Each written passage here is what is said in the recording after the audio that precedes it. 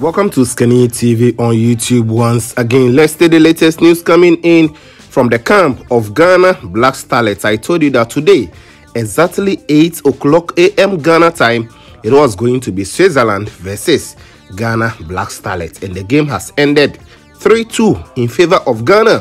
What are the details? Let's check it out in this video. Before then, please like the video. Whenever you join us, drop us a like the video. After that, you subscribe, you put on the bell for more updates on this channel. Let's check out whatever transpired in the game and also the table. How does it look like? Ghana, we have already won this tournament 100%. We've won all our 3 games. What are the statistics? What are the details?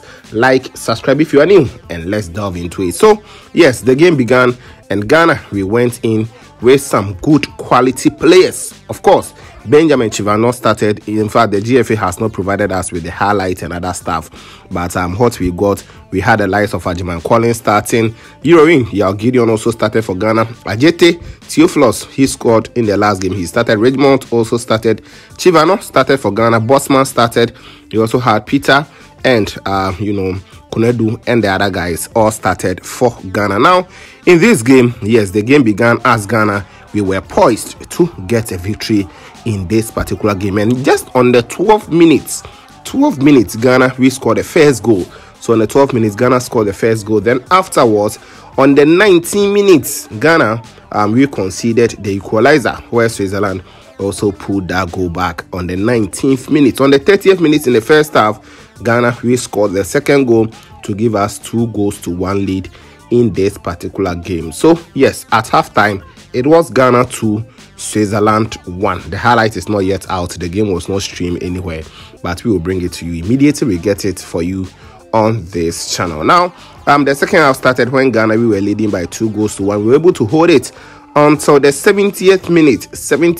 Then Switzerland also pulled the second goal back to get the equalizer. So on 78th minute, it was Ghana 2, Switzerland 2 in this particular fixture. Now, on the 84th minute, Ghana, we scored the winner. That's the last goal of the game, where Ghana, we got our goal on the 84th minute to make it 3-2, and the game has ended 3-2 in favor of Ghana. So this means that Ghana, we now have 9 points out of this Uefa Under-16 development tournament, which happened in Serbia. So Ghana, we have 9 points out of 3 games. We won our first game against Serbia by 4-0.